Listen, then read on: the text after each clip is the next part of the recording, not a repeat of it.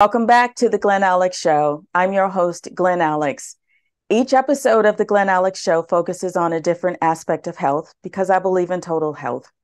And I am on a mission to help as many people as I can be joyful, connected, confident, and complete the life experience I call WELLTH, WELLTH, which is health plus other riches. Now, just think about that for a moment. If more of us were in pursuit of living in total health or even living in total health, the world would be safe and loving for everyone. So I hope you join us on this journey and enjoy this episode that I'm pretty interested in because I am definitely going to learn something new about health and well-being.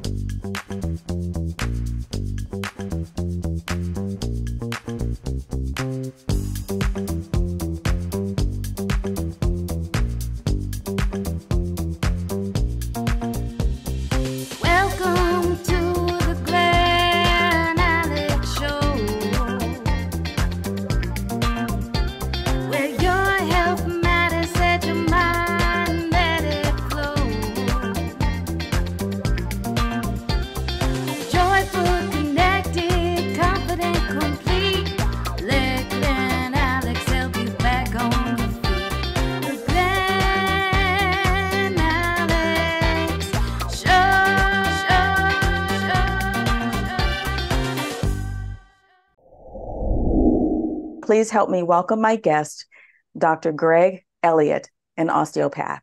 Hi, Greg. Hi, how are you doing? I am doing well. How are you? Fantastic. It's early in the week. It was a holiday here in our province on Monday, so it's kind of like the start of my week. So I got a lot of energy. Oh, I'm excited to dive in. okay. What was the holiday? It's Truth and Reconciliation Day. So it's with our Indigenous populations. There was a lot of uncoverings of past discretions that has happened with our government in regards to the schools that they were provided with, and so with that as a day reflection with a lot of our Indigenous culture around positivity and growth going forward. Okay, very nice. Very nice. Well, I hope you had a great holiday weekend. Yeah, it was great. Awesome. Awesome. Well, let's definitely dive in. So take a moment and just tell us who you are and what you do. Yeah, my name is Greg Elliott. I'm an osteopath up here in Vancouver, also exercise physiologist, and so I'm in the clinic a couple days a week, primarily focusing on what I like to call the invisible illnesses, people that are suffering from chronic pain syndromes like fibromyalgia, chronic fatigue syndrome, depression, PTSD, anxiety. So a lot of the typical illnesses and diseases that the medical system don't have a great reputation of solving. And it really takes an integrative approach. And that's the kind of approach that I've taken. I've surrounded myself with a phenomenal clinical team of different practitioners from different areas. And we focus on, as you talk about, and everything that this podcast is about whole health, the person, the individual themselves, and try not to have a siloed approach where it's specifically one type of modality being done. And we sit down as a team and we discuss, our more complex cases to really, making sure that we're dealing with all areas of health and well-being and not just, in our specific domain in our area. Okay, excellent, excellent. Now, what led you to this work? That's a really good question. So I've always had an interest in health. I grew up as an athlete, focusing on high performance for long periods of time. And so that was my area of expertise, but with a few, I'd say, physical ailments of my family and seeing some of the decline and what's going with them, I was very intrigued of how can we improve health and well-being, but really, right? Not just, we saw the failures of the medications that we thought were revolutionary and just still people they're staying alive and not necessarily living life. Right. And so that's not what I wanted. No, I got obsessed with the modalities that can, sustain and maintain a healthy living. And so exercise is one of those areas that I thought was a phenomenal way. So I did my master's degree in exercise physiology and And as you do when you graduate from school, you leave there thinking that I have all the tools to solve the world's problems with that. And as I started to get into practice, I realized that I had a very small skill set Yes. into that. And so I started my osteopathic training in Vancouver in 2015, graduated in 2021 from there. And that gave me a lot more kind of tools and modalities to be able to kind of help. And along the way, learning the complexity of health and well-being and what is actually comprised in those specific areas, and talking to people. And one of the things that kind of led me down this path of looking at this whole person is, like I said, I had exercise as my primary modality, but how are physical therapists getting people better? How are psychologists and clinical counselors? How do medical doctors? Those people are getting people, health coaches, group classes, and so these all provide benefit, right? But they don't fall within my. How are these people? What are they tapping into that I'm not?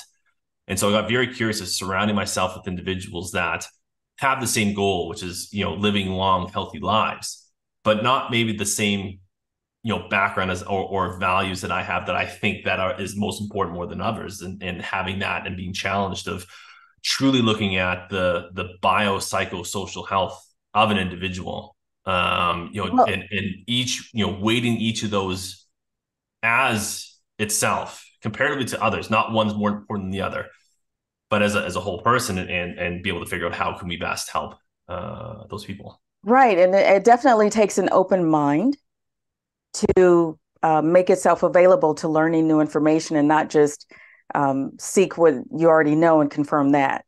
So completely. Right. Yeah. And to realize, again, the one example that I typically bring up is we think of mental illness in typically in the one side of it. And from my side, it's like that very, biological sense, right? It's biochemistry in regards to the neuro, but don't realize that our environment, our being, our past experiences are going to impact our biochemistry just as much as what we can do from the other way around. It's bidirectional or typically omnidirectional in regards to this specific condition. And so you can't look at it the one direction. I have the way that my mind works is that one direction, but I want to be challenged of like, is that the right decision for this individual right now? Is that the approach that we need to be able to go? Or are there alternative ways that we should start with first based on that person that's in front of me? Right. Well, I totally appreciate the whole person approach and dealing with patients as individuals. So thank you. Now, I want to learn about heart rate variability. So please tell us what that is.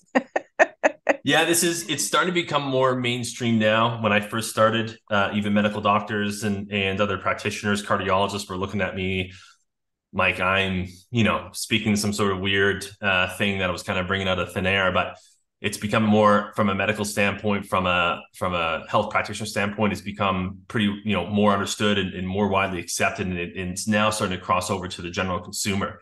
Okay. So my master's degree in exercise physiology, my thesis was on non-invasive ways of measuring heart function. So we're trying to figure out ways to, in the clinical populations, measure the function of the heart non-invasively without having to do catheters or, all the type of stuff. What are ways? I got introduced to heart rate variability at the time. And that's when I got first introduced to it and was curious about it all. And I didn't include it in my thesis because it had to do with exercise as a part of it. And but when I got back home, I started to look at it a little bit more. And I always start off with saying, it's different than heart rate. I think we're very familiar with heart rate, 60 beats per minute, 90 beats per minute, all those type of things. But what's actually significantly more important to our health and longevity is the frequency of which those beats occur.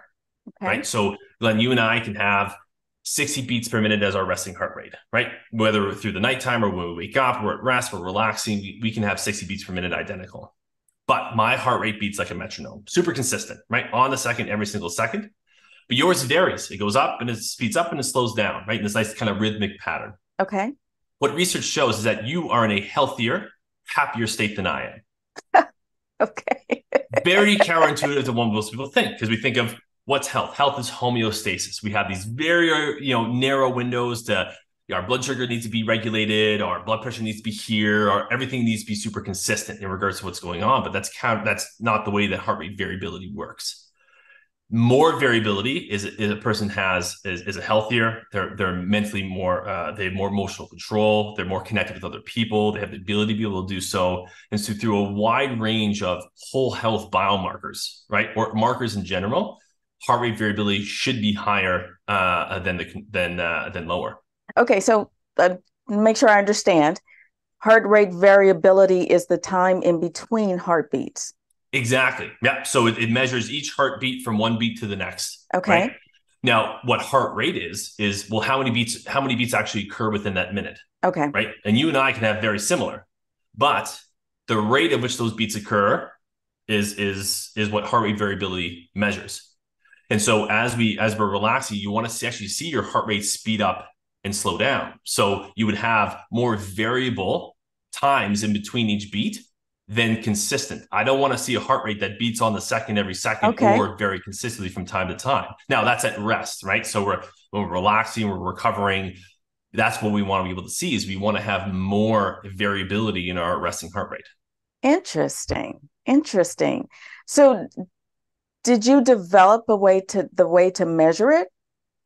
No, so it was first kind of research. I mean, truly as it is today is about in the 50s, and a lot of the space programs were starting to be able to use this. It's used a lot in neonatal and in early, in pregnancy for a lot of individuals to look at the health of the baby. So there's preliminary studies that were done in specific areas. And okay. So this was typically done by an ECG, which, for heart rhythms, to look at how your heart's doing and all that. And so that was for the longest time the gold standard. And so it wasn't necessarily applied to the general consumer for long periods of time, because you needed very accurate results. Okay. Very specific, because it has to do with milliseconds of a heart rate.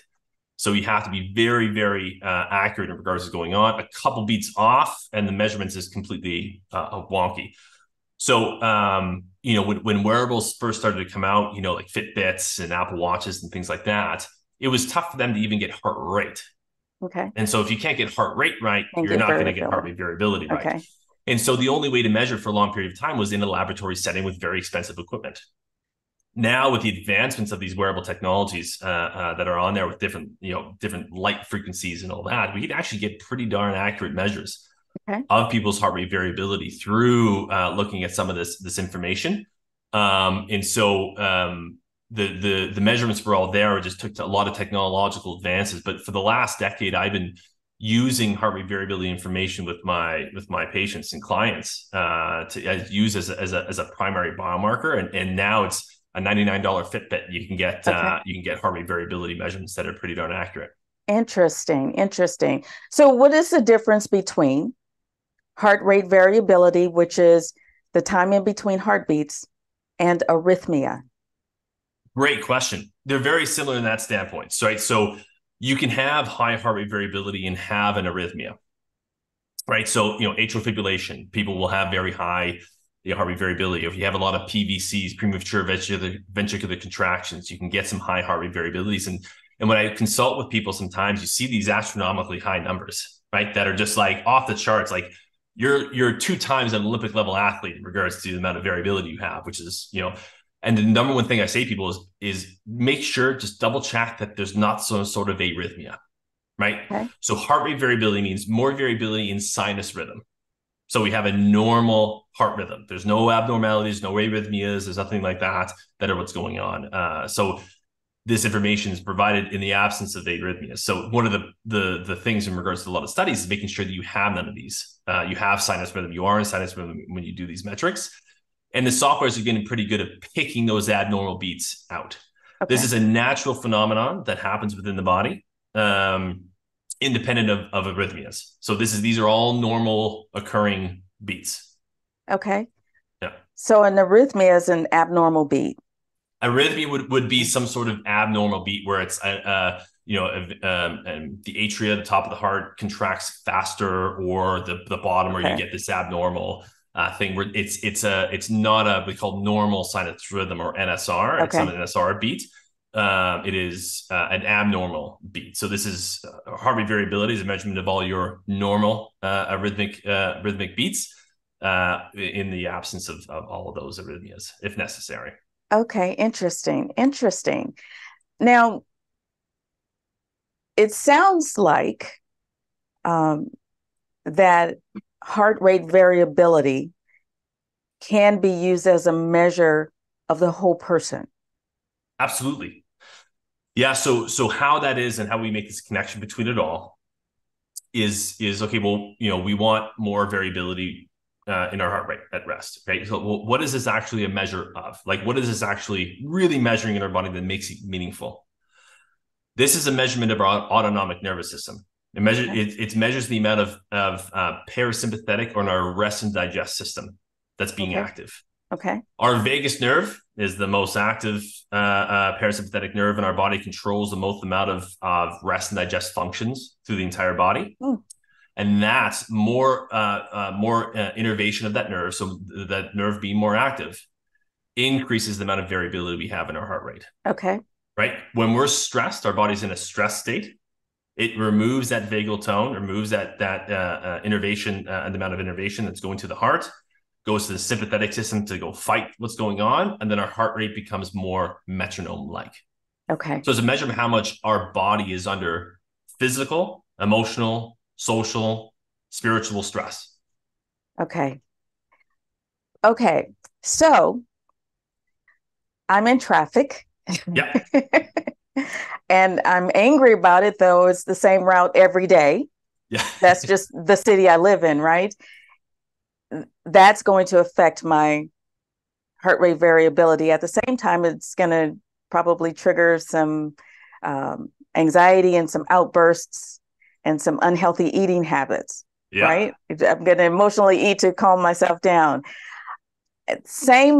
A different scenario of stress is maybe graduating from college. It's a very it's youth stress. It's a positive event, yet it's still stress. Now, would that have the same effect on HRV as the traffic? That is a phenomenal question. And this is one it's a little more nuanced, but I'll be able to kind of like give a high level overview of this. Okay. Right. And so my quote that I always say in presentations is that Dr. Hans Selye, who came up with the word stress, and shout out to Canadian endocrinologist, but he came up with the word stress. And he says that it's not stress that kills us. It's our reaction to it. So that, depending on how bad that traffic is, it's our reaction to that. It could be to the point that someone cuts you off, you get very upset, and that stays with you for the rest of the day. Yes. Right? Where the graduation, great, happy, awesome, elated. But in regards to that response, right, it's intense in the moment, but we recover and be able to get more of a normal type of a stress level on a very quick basis, right? Okay. From that standpoint, where something else can be, significantly more impactful for our mind and what we're going on and saying, oh, because of traffic and now I'm late and now I'm behind all day. And then that's your excuse the entire day of what's going on and that, and then now I have to go home in this. And then, so you ruminate about it all, you magnify the problem in all those different areas. And so it's not necessarily like one of the sayings in exercise physiology. It's kind of, and it translates over into what's going on in regards to our kind of overall stress management. They say it's like, you can never overtrain. You can just under recover. Okay. So meaning the fact that we can train as much as we want, but if we don't allocate time to be able to recover from that stress and relax, regenerate, and be able to go, if we don't have adequate time into there, we'll be in a continuous state of overtraining and stress. And it's just going to pile on as you go forward. Stress is a positive thing, as we know. Like, we need stress in our lives, but it's about making sure that we don't let it control. It's not majority of what's going on. To that standpoint. Now, as we know, there's so many more forms of stress that are out there for us. Before, way more simple, and I'm sure this has been talked about for a lot of different people. Before, it was mainly food, making sure you survive. It's fight or flight. It's about survival at that point, right? A lot less threats than we do have now, where we have, world impact news that affects us. Everything that's going on with politics. We have these social media influencers are showing that their lives are so great. Well, why can't we be there? And about these material things that we be able to provide and traffic and the foods that are more satiating for us on an immediate basis, but and what we need, but where we have overabundance of food and all these different areas. So we have more avenues to accumulate more of this stress, which is the problem, is that we don't remove ourselves from it, right? People wake up, they read emails, oh, I got to do this today, do that, got to get kids ready, got to do this, now I got to drive in traffic. As I go home and sit in the middle of the night and start to look at all these people having so many great times on the vacation, or how they're living the life that I want to be able to live, and then I have to go to sleep and try to recover during all that. It's like there's no time to recover from anything because we're bombarded by the stimuli and all these stresses on a continuous basis. Is that, yes, we are overstressed because we don't have the time to shut down and relax and recover and regenerate. Right. We're definitely overstimulated. Definitely. Now, in addition to how we respond to stress, what are some things or activities that negatively impact HRV? Yeah, negatively. So the obvious ones are there. So the one that's a big shocker for most individuals is alcohol. I think we all know alcohol can impact our health and well-being, but I don't think people really know how much it actually impacts that. I had a patient that was using alcohol as a coping mechanism for her pain. Okay. And, knew it wasn't good, but it helps me deal with it, right? As we got her on the wearable, so to see the heart rate variability, she goes, I knew alcohol was bad. I didn't know how bad it actually was, right? And it is now almost a year that she's now not had a sip of alcohol. Okay. Right? It's that feedback mechanism to that for her to understand. Alcohol is a gigantic one that has a significant negative impact. Okay. Other is going to be high amounts of like life stress, right? From day to day, right? If you're going through, a big day with a lot of things going on. I have a lot of big meetings. I, have a fight with my spouse, my partner, kids aren't behaving, eat late, all that type of stuff, all can have negative impacts into that. But even like acutely, you can look at exercise. Exercise has a negatively acute negative impact, a negative acute impact in regards to heart rate variability. Because if I train really hard and go and exercise my body's in that recovery state, and so it's stressed, and I gave it a significant amount of stress to what's going on. The big key is to that is obviously what's the rebound from that. That's the biggest thing. Is it a positive or negative rebound when it comes to that specific intervention? Life stress can be very beneficial, but if you don't control it regularly and you don't manage it in an appropriate way, it becomes too much of a stress. I use an example. Exercise is good. Too much exercise is not good, right? Because if you think about it this way, exercise, the reason why it's relatively simple, it's 30 minutes to maximum an hour a day of something, right? Right. In and out, boom, boom, boom. I don't have to deal with it any other time other than that, right? So it's a very easy stress to be able to manage. When you start to be able to deal with financial stress or work stress or family stress or any of these type of things, it is a 24-hour, typically, brain continuing to work. It is a consistent stress into what's going on. Imagine you having to be on a bike for 18 hours a day. Wouldn't happen. Right? Your body, we give up. Like you see, like your body's too stressed. I can't do it anymore. Like that, you get the fatigue, you get this. Like it's a lot of the same symptomology of what's going on. And it's because it's like, you can't imagine doing that for 18 hours, but you ruminating about some sort of problem or magnifying it or, having, self-doubt into what's going on. Like you decrease the amount of agency or gratitude you have. It's just going to continuously eat at you on a continuous basis and deplete your resources, deplete your energy. And you won't be able to have that recovery state that you need. You can't disconnect from it. And so so the big things is to sum up, alcohol is a big one. Exercise will have a negative impact. High inflammatory foods is another, and a high stressful environment is the fourth. Okay. Now, can you predict what types of ailments someone will have with the low HRV?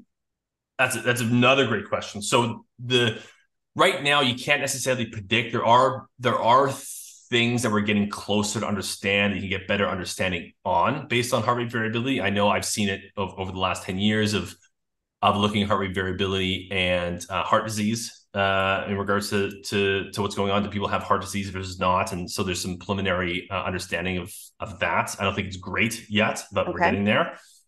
There's fitness levels. People that typically have high or heart rate variability will have higher fitness levels, especially when you get to a specific category. And again, arrhythmias aren't there, which is predominant in the aerobic athletes. There's also emotional states, which is interesting in the moment. There's a couple of companies out there looking at getting real-time HRV data and looking to the point of, can I determine, based on what you said, the intensity of emotion, but also the valence of emotion? Can I determine, are they agitated versus are they content, or are they calm? And so there's information that can be done out there. But in regards to saying you look at a specific number and be like, oh, this person has diabetes, no, we won't be able to do that. It's not diagnostic. Okay. But to me, and this is what the beauty about HRV is to me, that it is a whole health biomarker. Okay. The problem is I can't differentiate between cardiovascular disease and depression in regards to specific numbers. Okay. Not even if, say, someone's predisposed to diabetes and they have a low HRV? Yeah, so it would increase the risk. You know, you start to look at people that have diabetes, absolutely. They have lower heart rate variability based on many mechanisms and crossovers as to why that may be. But people that are type 2 diabetic definitely have lower heart rate variabilities. But I can't tell that diabetic to a degree that you're more predisposed to cardiovascular disease versus a depressive episode. I won't be able to make those determining factors.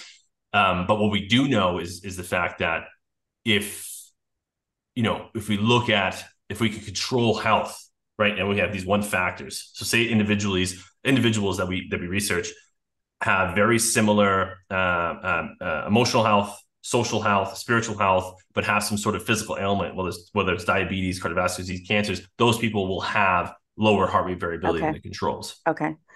So what range are we talking about? What's low versus high?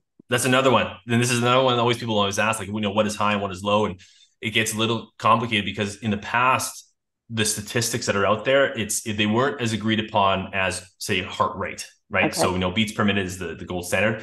When it comes to heart rate variability, there's so many metrics out there that people are posting and have published in regards to the research articles.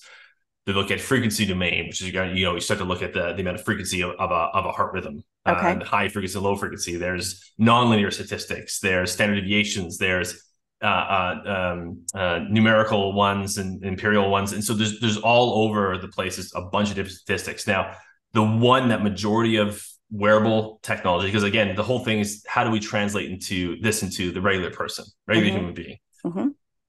Majority of the wearable products that are out there, their specific measurement is called the root mean square of successive differences. So, I know. Easy for you to say. Exactly. That's because I've said it 1,000 times. I can relatively say it confidently now. Don't worry about the math about it all. But what it looks at, again, it just looks at the differences. It's a way to measure heart rate variability. And so RMSSD is for short. So when you look at any literature, you look at it in the app, they'll say heart rate variability, and they would more than likely say RMSSD. And so that's the number I'm going with.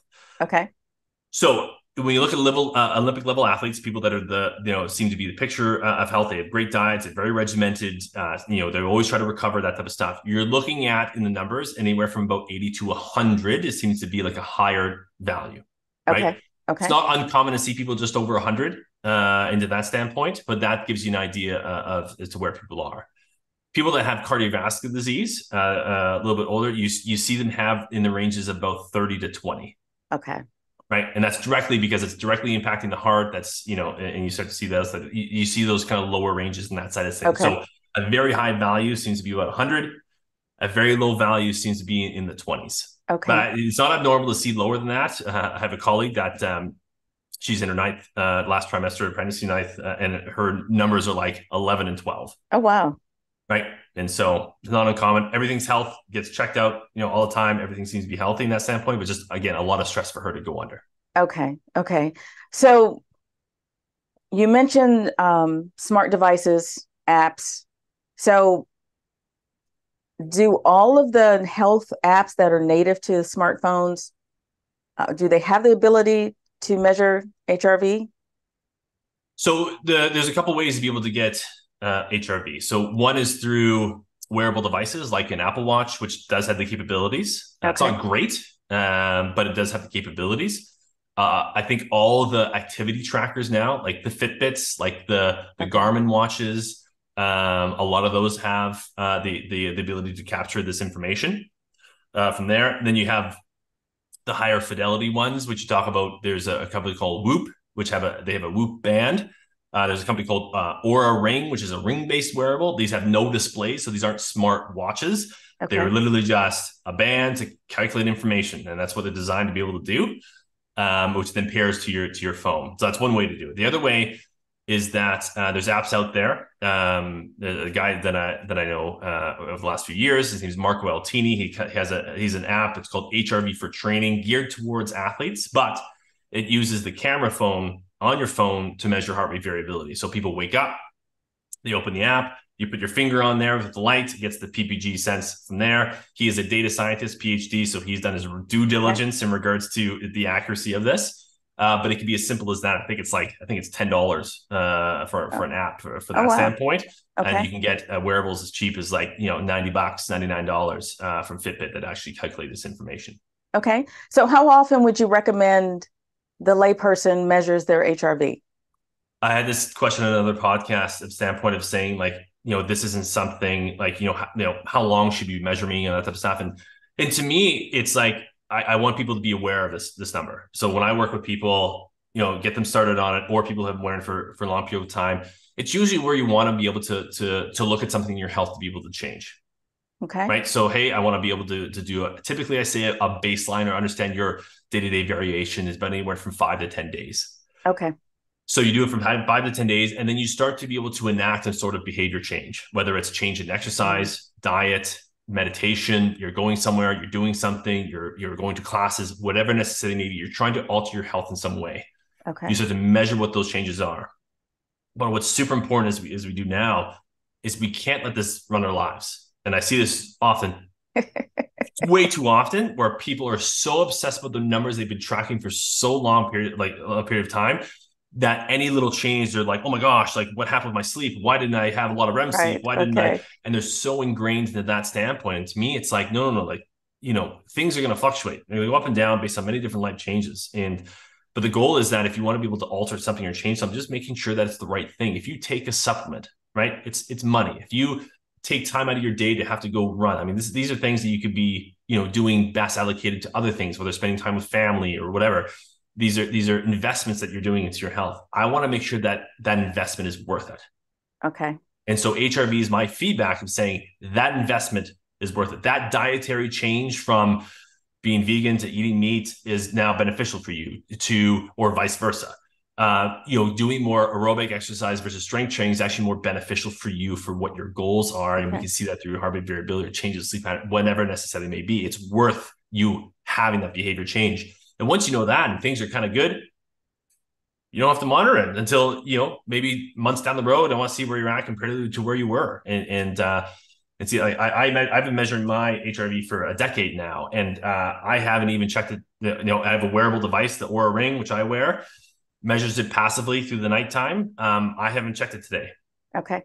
I don't know what it is. And because to me, it's like I'm doing everything right, but it's just me tracking into there. And if I want to change something, I see where I've been, where I want to be able to go. And I have zero obsession around this data, because I know everything I'm doing is pretty darn good. So I'd say start with it, make some changes. Hey, you're living life the way that it should be. Great. You know what it is. Then you're good to go. Okay. Now, this may be intuitive, yet sometimes people need to hear it. What specifically can we do to increase the activity of the vagus nerve to, what's the word I'm looking for, to activate that relaxation response? That's a great one. And every time someone asks me this question, I bring a story on. I was in New York doing a presentation, and there was a keynote speaker of a famous longevity doctor that's there. I won't necessarily name names, but he was going through his presentation about all things longevity, health span, and trying to be healthy. And by number 193, I was like, okay, there's too many things. Right. I'm like, I get all these things are beneficial, but I'm like, I'm overwhelmed by like, who has the time to be able to do these things? Like, this is not practical information. And luckily, the first question, the person goes up there and the person goes, I love what you're saying. Absolutely. I deal with people. People don't have time to do all these things. What are the 5 things that you would do to improve the health span and longevity of an individual? And it fits in right with specifically of how to increase our vagus nerve from there.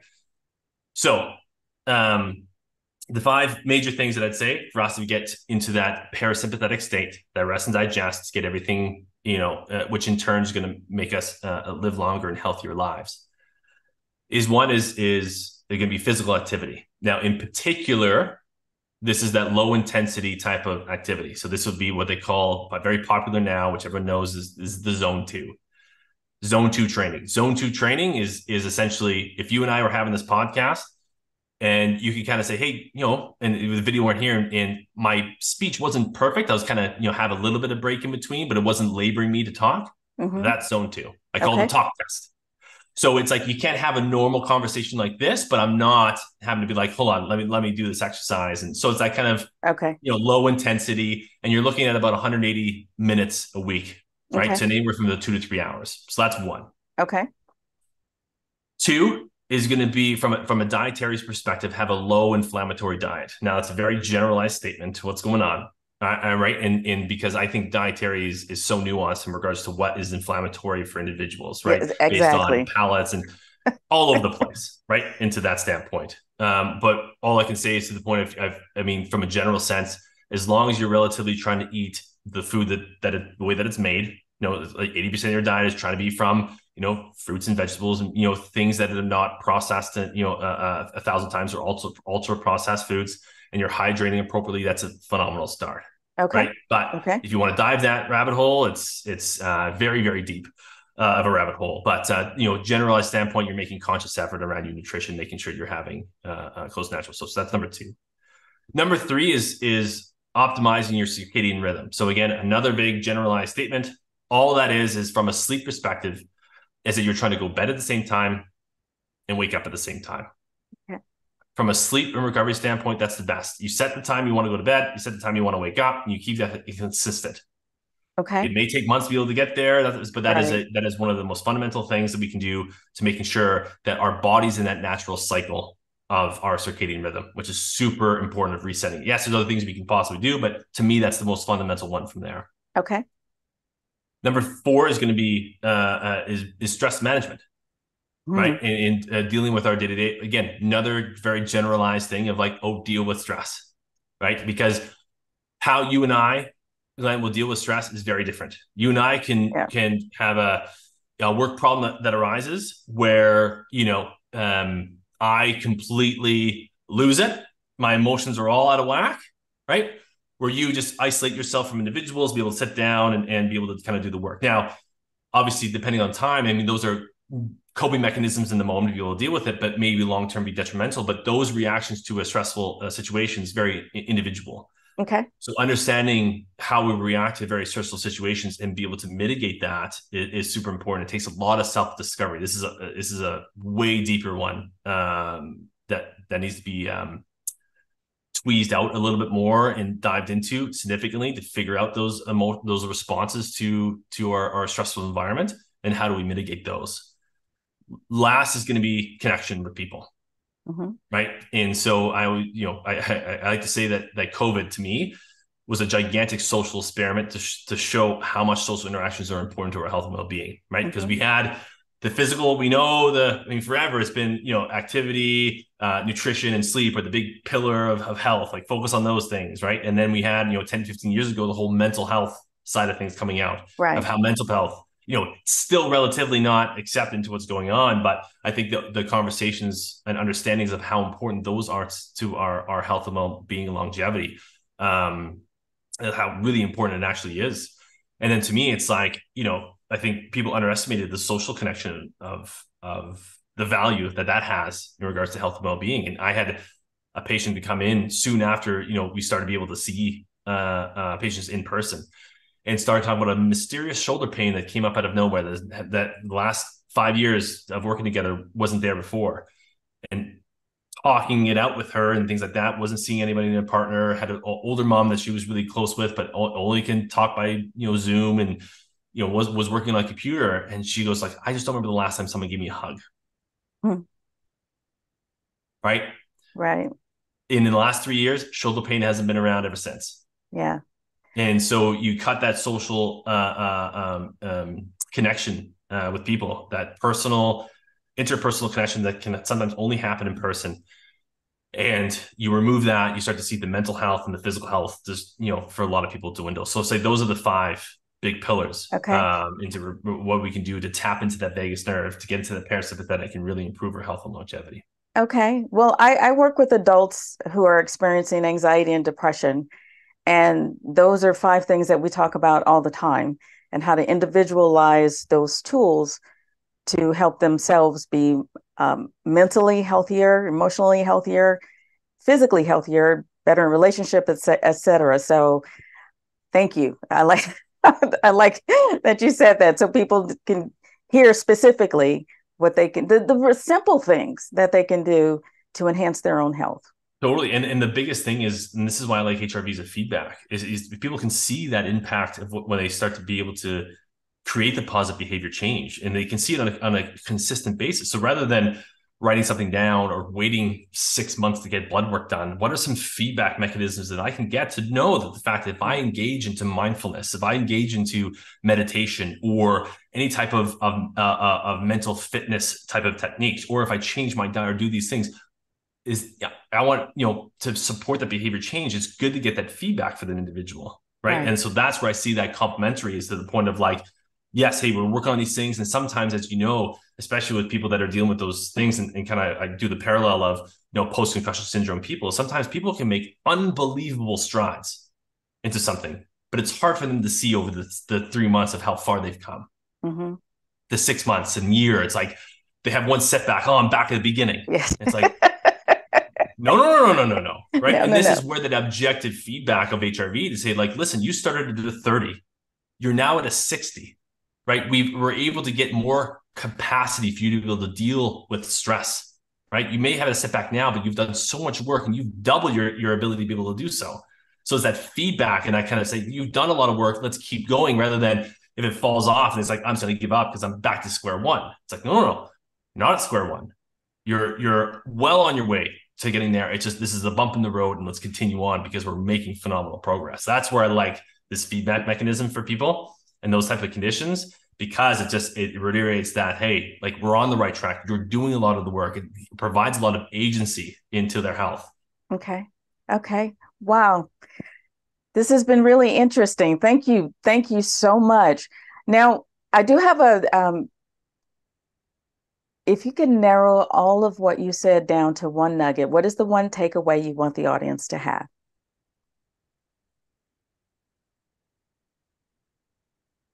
I think, to me, is I really feel that what needs to be vocalized more is the fact that we have a significant amount of control over our health and well-being, more than we think. I think a lot of it now has been taken away, where with social media, it's like, oh, you can't eat this food, or you can't eat that food, or don't eat this, or don't eat that. Or you have all these kind of solutions that are out there that people are thinking like, oh, I really don't know what's going on. I really have no control of what that is. And I think the medical system is geared towards that. And so I think the big message is people have a lot of agency, a lot of control over their health, more than they think that they do. And there's a lot of impact that they can do themselves to making sure that, they're being the person that they want to be able to be. Okay. I like that. I like that a lot. Now, if someone has a question or wants to work with you, how can they get in touch? Yeah, the advice of multiple people, I've finally launched a personal website. So it's gregelliott.ca. From there, I've done a lot of HRV kind of and health consultations for people. And mainly, to me, it's just getting all the information laid down and kind of provide the right area that they want to be able to work in and help facilitate that a little bit more. So that's kind of that area. So I do some personal consultations from a whole health perspective. And the second is I founded a health tech startup. And so what we do is we take wearable technology. So if you have a Fitbit, you have a Oura Ring or any type of wearables, you can pair it with our app. We ask a biopsychosocial assessment for people, 10 different factors that we know can improve, one, HRV, and two, improve your health and longevity. We ask these 10 factors, and then we show you a standardized model that prioritizes which specific behaviors are more important. The difficult part is, even I gave you 5 relatively, straightforward things to be able to work on, but what's the most important one for you, right? Okay. Do I need to focus on more of my physical activity versus my nutrition? Do I need to work on my emotional regulation more than my sleep hygiene? Which area of my health and well-being do I need to be able to focus on more? So if you do have a wearable product that's out there, we're adding more and more every day, but you can download our app and do the free assessment and be able to see from a biopsychosocial perspective, hey, let's do a prioritized list of where you need to be able to, if you're going to focus on one area, this is the area you'll focus in. Okay. Awesome. And all of that information is on your website, Greg Elliott. Yeah, absolutely. .ca. Yes. Okay. All right. Well, thank you. Thank you so much for being here. I really appreciate the information you shared. And gosh, I'm going to do some more research on my own and look into it myself, because what else it's about the whole person. So I love it. Absolutely. And yes. I want to thank you for all the work that you've done. And it's a lot of time and energy to be able to put these things on, but it's people like you that are making the difference and getting the message out there, because it needs to be from the grassroots. It takes too much time for the powers that be to make any type of change. And so it's people like you that push these things along and get this education out to individuals and be able to kind of spread this message of health and well-being the way that should be understood. So thank you very much for all the work that you do. You're welcome. And I appreciate you saying that. Thank you so much for tuning into this episode of the Glen Alex Show. We really hope you learned something about heart rate variability, and we'll talk to your primary healthcare provider to measure it and enhance your health. Refresh your spirit with a nourishing thought. Please allow me to leave you with this nourishing thought. According to Cleveland Clinic, your heart's variability reflects how adaptable your body can be. They also add that people with higher heart rate variability tend to have less stress and are happier. Conversely, low HRV indicates that your system, your body, is less resilient and struggles with change. We are dynamic creatures. We change regularly. So struggling with change is a factor in diseases like diabetes, high blood pressure, anxiety, and depression, which, by the way, are the number 1 and number 2 mental health disorders among American adults. People with more time in between heartbeats tend to be less stressed and handle challenges better, hence the mind-body connection. Seems that HRV is a measure of the whole person, and HRV is considered a good indicator of physical as well as psychological health, because both are impacted by stress. So please contact your primary healthcare provider to assess your HRV and to use it to enhance your health.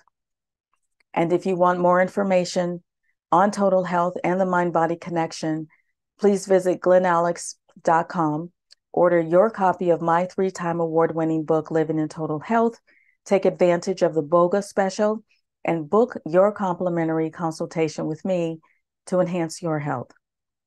Then tune into the next episode of the Glen Alex Show, the 2023 Positive Change Podcast Award winner. And until next time, be well.